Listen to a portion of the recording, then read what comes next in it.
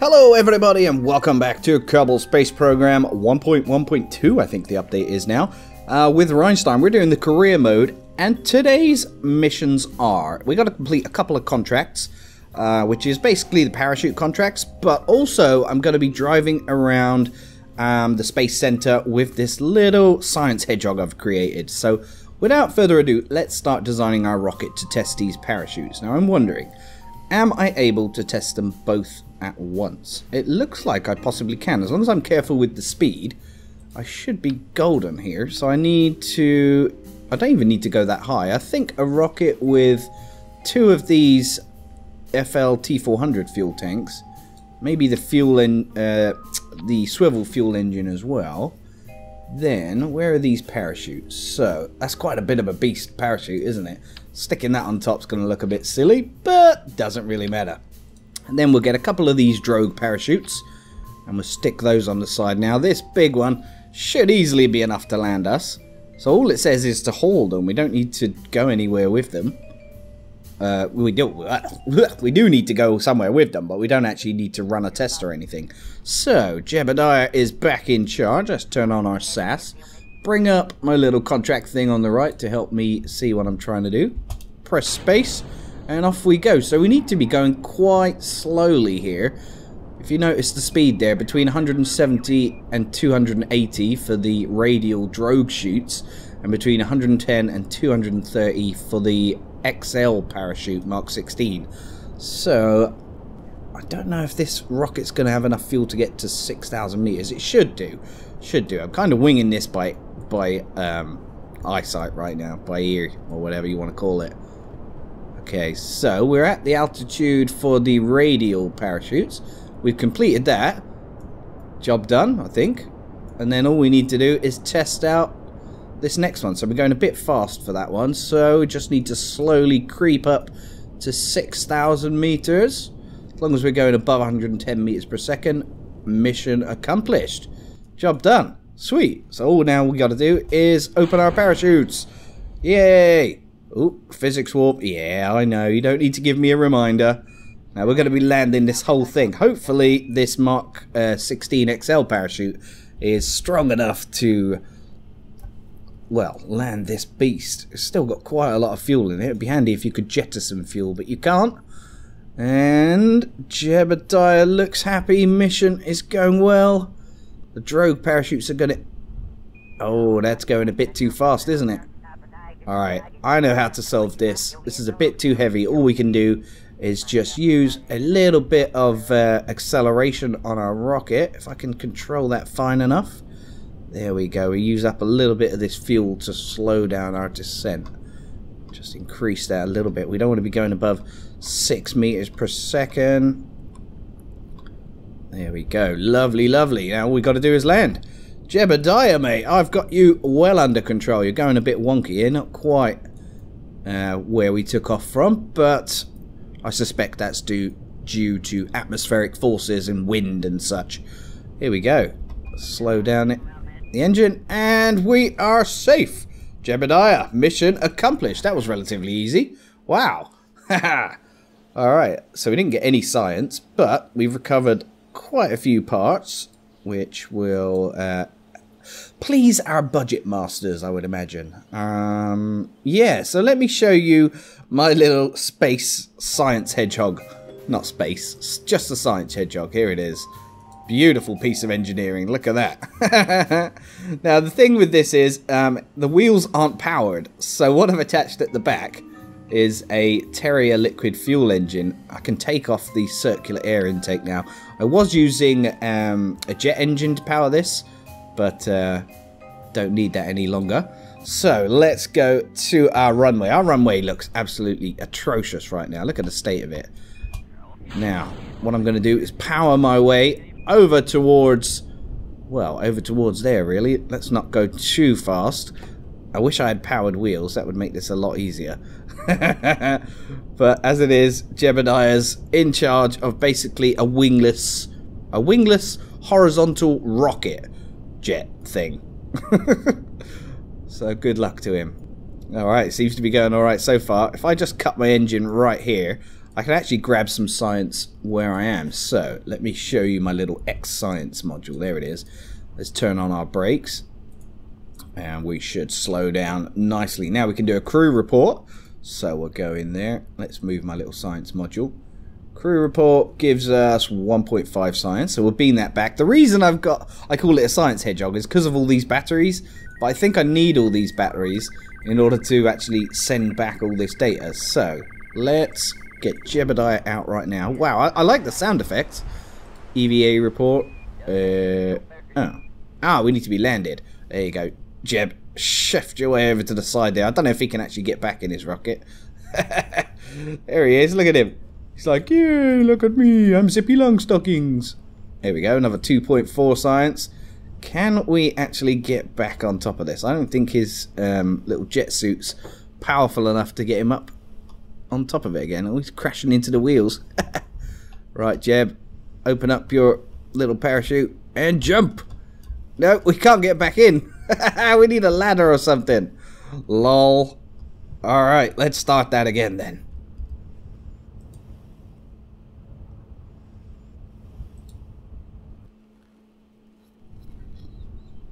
Okay, here we are once more on the airstrip. Let's put our brakes on. Do that little crew report again. Beam that back. We're obviously going to be able to get some mystery goo. You just move this science thing out of the way. Get some mystery goo. There we go. Beam that back. It's only 0.9 science, but it's alright, I guess. Let's do the materials bay. Actually, if I brought a scientist along to control this, I don't know. Then I could reset the experiments, but maybe he wouldn't be able to control this sort of horizontal rocket. I don't know. Material study. What else have we got to do? Temperature scan. Where's my little temperature module on here? Where did I put it? There it is, right on top. Lovely. Log some temperature. Job done. Temperature scan. EVA report. Yeah, that's the one we can't do. Alright. Let's see how fast this bad boy goes. Ready? Oh. Take off the brakes would help, Reiny. I'm not as good as I was in the previous playthrough, guys. This is all live now. It's all going pear-shaped. Oh dear, that's going a bit fast, isn't it? I don't know if I've got the right parts to be able to do this, but I'm going to give it a go. Alright, he's going well fast now. If this had wings, this would probably take off. Look, we need to slow down. No! Put the brakes on. Look at the new effects on the wheels because of... oh dear, something's blown up. That's not good. Alright, I think we're going to have to give up on this for now. Okay then, for my next mission, I'm going to attempt hauling the Mark 55 Thud liquid fuel engine into orbit of Kerbin. We need to get up to 160,000 to 170,000 meters. So if I just click to accept that contract, I'm quite scared I'm not going to be able to do this. And if we do this one, we can actually orbit Kerbin as well. So that will give us some profit. Providing I can actually design a rocket that will be able to achieve this, we'll have some nice profits. Now let's go into the VAB and take a look at what we're going to need to get up here. So this is all the parts I've got right now. This is going to be difficult. We're going to need quite a large amount of Delta V. Probably circa 4,000, I guess. I'm not quite sure. So we want to hold the Thud engines. So if we put 2 of those on there, how much Delta V does that give us? And what thrust to weight ratio? That's not bad. 1.76. That would possibly get me there with 3,807 Delta V, but I'm not going to take any risks. I think what I'm going to do is use a couple of these radial decouplers and start off the mission with some solid fuel boosters. Now I'm not sure if this is going to work. It's a bit of a wonky looking rocket, but you never know. And since we're going so high, we are going to need a heat shield. So let's find that. Whack that on the bottom there. We're also going to need a decoupler, because I'm just going to land that part. Oh, you know what we could do? Haul up the Science Junior as well. No, I don't think I'll haul the Science Junior. Okay, let me just make sure I've got my parts set correctly. My stages. And that one goes there. Alright, so 4,154 meters per second Delta V. yeah, I'm not going to lose this opportunity to try and get some science out of this. So let's put a little temperature gauge on the side. Maybe I'll take a couple of mystery goo canisters as well. Put them maybe right there. Hopefully they will survive the re-entry. That should be good enough. Let's go to the launch pad and test it out. Fingers crossed. Oh, it's ugly lighting again. I wonder what time of day it is. Alright, are you ready? Are you ready to see me fail? We haven't got any wings on this beast or anything. Okay, let me bring up my science thingamajig. Temperature scan while flying low over Kerbal shores. Well, since we need that, that's 5.6 science, providing we recover this in good order. So, there we go. It's a smooth liftoff so far. It seems to be a bit difficult to control at this stage. There we go. We can now control it. I'm just going to tilt a little bit right here. Try and do a gravity turn as well as I can with this awfully constructed rocket. It's quite frankly abysmal. Look at it. I don't think this would pass NASA's quality control systems, but it's the best we've got, so we'll do our best. 10,000 meters, and we are going at full throttle. I think I can start turning a little bit further right. Let me just bring up my contract. Wow, they want us to get to 160,000 meters. Whew, I don't know if I've quite got enough fuel. I can definitely orbit Kerbal, I think, provided we retain control of this rocket. These little thud engines are quite cool, you know. I've never really used them before. Not a lot, especially not this early on in the playthrough. I've used them perhaps at other times. Alright, we can do an EVA report. I don't think I'm able to do that yet. Yeah, we still need to upgrade our astronaut complex. Alright, 33,000 meters. And let's just press M, take a look at what our apoapsis will be. Lovely. So I'm going to start turning all the way right now because that's at about 100,000 meters. Keep an eye on our fuel as well. There we go. Yeah, we need to get to... I think it's about 2,200 meters per second, isn't it? The speed you need in order to orbit. Are we there? So I haven't really got that much fuel left. Come on, Jeb. I don't think you're going to be able to do this, mate. Fuel is running low. Even if I do get you into an orbit, you may get stuck there. Let's see. So I can't even do a maneuver here. I'll tell you what we'll do. We'll try our best. Accelerate full throttle. And our liquid fuel is nearly run out. Do we have orbit? Do we have orbit? Houston, do we have orbit? I can confirm we do not. And we are... Does that count? Achieve orbit. Fly a vessel and fly out of the atmosphere and accelerate parallel with the surface until you're in a stable orbit. Yeah, we definitely haven't got a stable orbit. Alrighty, let's go back and probably add some more fuel to this thing. Alright, welcome guys. This is our second attempt at trying to achieve orbit for the very first time for the Kerbal Space Agency. So you can see I've changed my rocket by adding 4 of these solid fuel boosters now. And I've got 2 of the Thud fuel engines a bit further up on the side. Now you can see our rocket is struggling to maintain any sort of stability, but I'm hoping the increase in delta V that we've now got, which is about 500 delta V more than before, will be enough. Now look at that. That is really unstable. It's a hideous looking rocket, and we're struggling to get high enough thrust here from these Thud fuel engines. How tall would I have to build this rocket in order to achieve what they're asking? That's what I'm wondering. Hey, what's going on here? Alright, let's tilt that way just a little bit.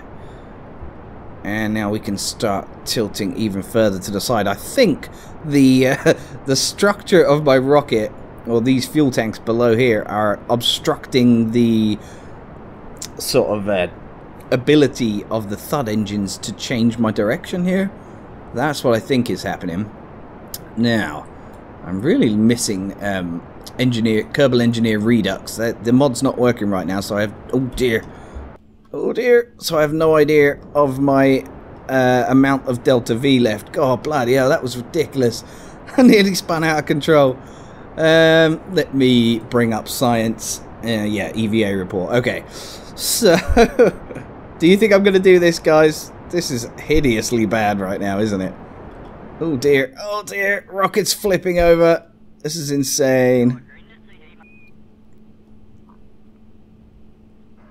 And we have sort of regained control.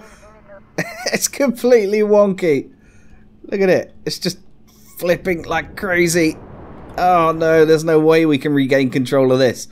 Let's try that again. Good news, guys. I did it. Here I am. I did it without being able to set maneuver nodes or anything. Look at my periapsis. 6,000 meters. And my apoapsis, 153,000 meters. And here is the rocket that I did it with. I've literally... You can't really see it very well because we're in the dark part of the planet here. But I've got the Terrier liquid fuel engine and the Thud fuel engines, 2 of those. And I've got a tiny bit of delta V left that I'm going to use to try and rescue Jebediah. We are in the middle of space. And this actually gives us a good opportunity to get some science. So, let's not get too excited and carried away. Wow, 0.5. That's better than nothing. Let's do a little temperature scan while we're up here.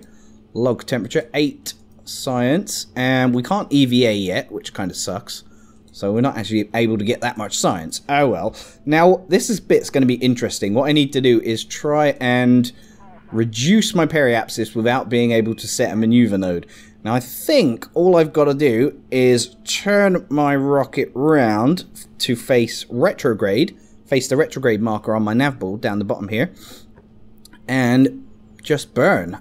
Burn enough so that I can start reducing my periapsis. And there it is.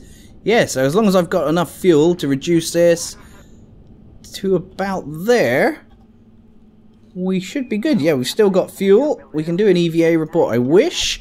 So yeah, let's fast forward around to the periapsis. Remember, we're going to decouple this top part of, or the main part of our rocket. And that is all we're going to be having to land with, this tiny bit here. Now, has REinstein remembered a parachute? He has. Brilliant.